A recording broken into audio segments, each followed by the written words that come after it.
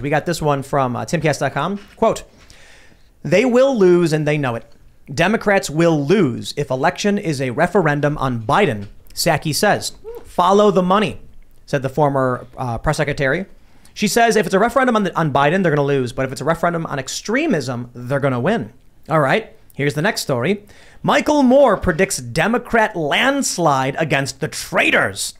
Friday on HBO's Real-Time, liberal documentary filmmaker Michael Moore defied conventional wisdom and predicted a landslide victory for Democrats in November's midterm election. There are so many signs of this. I think, honestly, if we all do our work and we all get people to get out there and we get ourselves, I think we can throw out a huge number of these Republican traitors in November. He says, I think that there's going to be such a landslide against the traitors, especially the 147 Republicans who just hours after the insurrection voted to not certify the elected president of the United States, Joe Biden. I think there's going to be so many people coming out to vote. And then, lastly, with the hat trick from the conservative brief, pollster, GOP midterm turnout will exceed already high expectations as parties' fortunes grow. So what's it going to be? Psaki says if it's about extremism, they win. If it's about Biden, they lose. Michael Moore says the Democrats are going to win. And then this pollster is saying that the Republicans are going to win. So what is it? What do we got? It's what really, do we have? I don't know. Yeah, it's really hard to say. I mean, it was Joe Rogan and another very popular commentator. I forgot his name right now. I'm blanking right now. That also was from the left that came out and said, hey, everyone should vote Republican for this upcoming midterm. It's going to be... Was it that? That was Rogan. It was Rogan and somebody else. I forgot who else. What's Kalinsky? I don't think it was it was somebody else coming from a very surprising figure that shocked a lot of people that this person actually said this. I have it somewhere here in my notes. But it's going to be interesting to see the turnout, to see if people actually do decide to vote or whether they're just so disenfranchised with this kind of emotional manipulation that they're just going to tune out. Aaron Rodgers. Yeah. He was I thought it was. You said it was a leftist commentator, Rogan. And I was like, I thought it was Aaron Rodgers. It was, Aaron Rodgers on Rogan. But what was interesting is that I think it does have to do with if people are going to turn out. So many people are dissatisfied. Nothing really seems to be going right in the country. You have Biden's really horrible speech with his blood red background, speaking in front of the Independence Hall. I found it really troubling, that speech, and I think a lot of people did. I talked to Democrats who also found it troubling for different reasons, but believed that it would be effective for Democrats to be motivated to go vote. And I think it was, to a certain extent, motivating for them. The GOP, I think, really should lean into the issues that Americans care about. McCarthy, barely made any noise the other day, even though he gave that whole speech. But you did see him starting to unite a little bit with the new right. He had MTG sitting right behind him in a pink blazer. I was really glad to see her there. She's someone who initially I was like, I'm not so sure. And I've really come to have a lot of a lot of respect for her. I like her a lot. So I liked to see that. I like to see that being a little more unified. But I think they have to lean more into the new right stuff than the establishment stuff. Well, the issue is that what people care about doesn't generate clicks. Mm-hmm. So if you're like, let's talk about economics, the average person is not going to share a story that says here's how we improve the economy. Right. What's going to get shares is Trump supporters are fascists and Democrats are giving children sex changes. Right. So those end up becoming dominant issues. And I'm not sure if you've experienced this too, but stories about the border, which people do say they care about immigration, border stories don't get a ton of shares either. Why do you think that is? I think because it's super depressing to see little kids abandoned at the border. I don't think we've had any reasonable solutions that have been enacted other than, during the Trump years, it slowed down substantially, I think. But I just don't think it's an issue that people want to deal with. I think people are primarily conflicted about it, and it's going cognitive dissonance. Yeah, I think there's something like that going on with it. I think what I'm going to be looking for in this upcoming midterm is one, how many people come out. Two, how effective is social media going to be and corporate media in swaying the emotions of people to vote a particular way? I think it's going to be very interestingly because historically, the president's party loses the midterms almost every time throughout the midterms that always happened throughout the latest the races. That happened to Obama, right? That happened to Obama. That happened to, I think, to Bush as well. It happened 17 out of the 19 times since the last time. So Right. sorry, the bazunkas are. I know, I keep looking having at a hard time for me staring to at your chest, concentrate Luke. here. I'm actually wondering, like, is it having an impact? I think so. I mean, there's Aaron Rodgers Right. right behind me, and I was like, Touch with your who's that feminine guy? side. Who is that? I don't know. I'm acting like a boob. You're having like baby brain over there. I know. It happens. It's the power gets to me here. Preparing to be a parent. Maybe I won't tell anyone my private life, Don't but kiss that's and beyond tell. the topic Good. of what we're Right. talking about here. Looking great. Now the midterms here, as we're trying to focus here, Ian. Before the show, when Luke walks out with the fake boobs, Ian goes, "He's looking good." Whoa! Should have wore a V-neck, but anyway, it is going to be interesting because it is going to tell a lot, and it's going to foreshadow what's going to be happening in 2024. So, who's going to have the power? Who's going to have the influence? Who's going to have the authority moving forward in this country? I think is going to dictate a lot of a lot of the very important things. I just want to say, in 2020, Texas filed a lawsuit against Pennsylvania, and you had about, I think, 46 states signed on to one side of the lawsuit or the other, questioning or opposing the results of the election due to procedural changes in certain states. So the Texas v. Pennsylvania suit was specifically how Pennsylvania handled the election. Nothing to do with fraud. It was about, like, can you have universal mail-in voting? And Texas was like, the Supreme Court said they wouldn't hear it. I think it was Thomas and Alito who said they would. And I was kind of shocked by this. Not really, but they should have heard the case. Texas has a right to make their argument as a state in the union. I thought they should have heard the case too. Yeah, it's like if there is a question about the procedure by which which votes are cast, and one of the states says, what Texas basically said is that Pennsylvania is negating our votes by holding their election in such a way that violates the U.S. Constitution. Right. They also said that Pennsylvania was holding their election in a way that I think violated Pennsylvania law.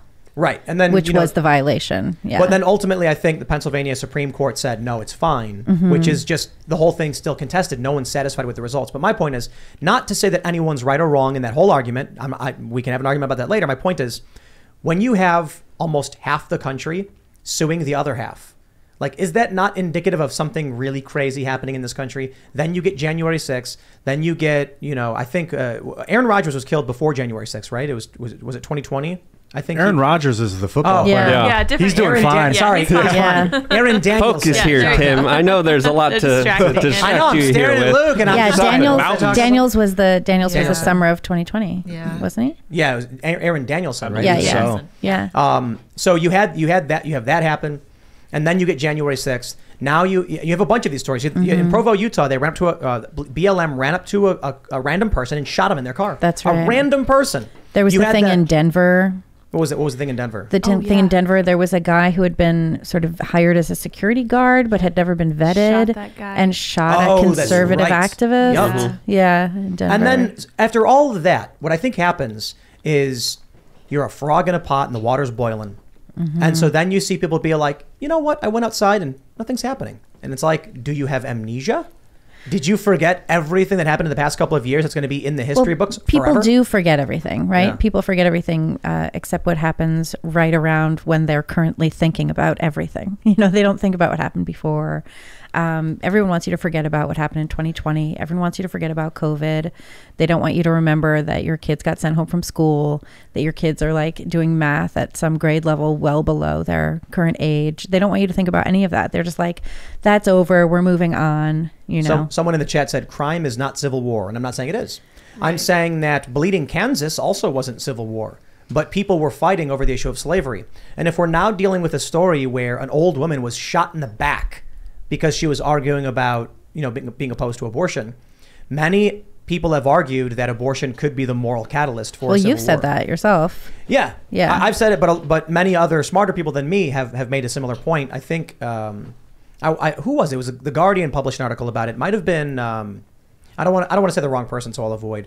But it was like a prominent leftist who said they thought that abortion would be a catalyst for civil war, not unlike slavery. Yeah. And so now you have this is interesting with Lindsey Graham pushing for a national 15-week abortion ban, which only really helps the Democrats. But imagine if it has no impact. Imagine if Republicans still win and, according to conservative brief, win better than anyone expected. The left is going to be like, okay, now they're going to nationally ban abortion. Yo, someone just got shot for being pro-life. What do you think is going to happen if the Republicans win in the midterms? Joe Biden will say, I'll veto it. Trump will then say, if you elect me in 2024, the first thing I will sign is the 15-week abortion ban. Right. And then they're going to be screaming and smashing everything, which will only make their chances of winning worse. I think it should be a states' rights issue. I think. Yeah, I agree. I think it should stay there. It is a states' rights It issue. is a states' rights issue. Yeah, that's right. And Amazing. so, And now we're moving back into an era of potential civil war where there's a states' rights issue around, right. around the right to life. It's always a states' rights issue. Yeah. That's always that's something that we come up against a fair bit. Everything should be a states' rights issue. Yeah. Well, Everything should be not decentralized. everything. Not everything. We do have a constitution, so a lot of stuff isn't. 90%. But for someone like Seamus, for instance, he thinks it should be banned federally because it's murder.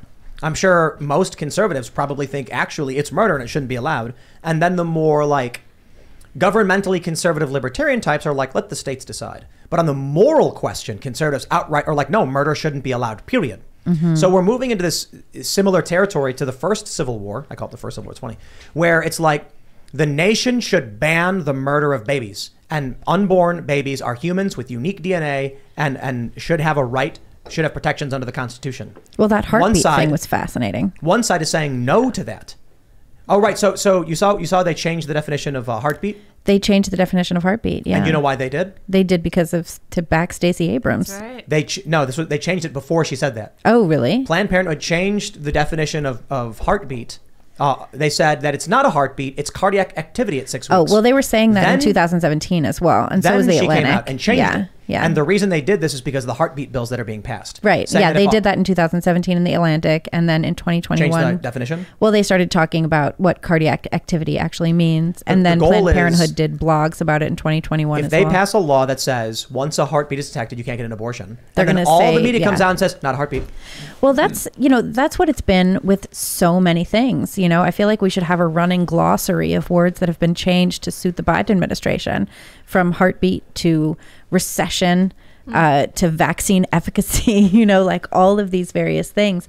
We used to know what the words mean. They To keep vaccine being changed. in itself. Right. The word was changed. The Isn't word that was changed. nuts that our entire language can just mean something different if people in charge want it to? Well, they It just doesn't. change the It doesn't. definition. they get It doesn't. a bunch of people to back it, and then when you're standing over here standing literally on the word, which reminds me of that old gospel song from the 70s, when you're over here standing on the word and they're telling you the words that you're standing on have now been altered to suit their own political machinations, to suit their political needs, it's a very disconcerting to look at it and say, like, I thought this word meant X and now it means something else to everybody else. Thanks for checking out this segment from the Timcast IRL podcast. But if you want to check out the full show live, tune in Monday through Friday at 8 p.m.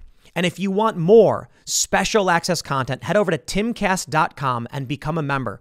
Your membership helps sustain this company, keep our journalists employed, makes this show happen, and you will get access to exclusive members-only segments of the Timcast IRL podcast, and there's a massive library to check out. So again, go to timcast.com or tune in Monday through Friday at 8 p.m., and we'll see you all there.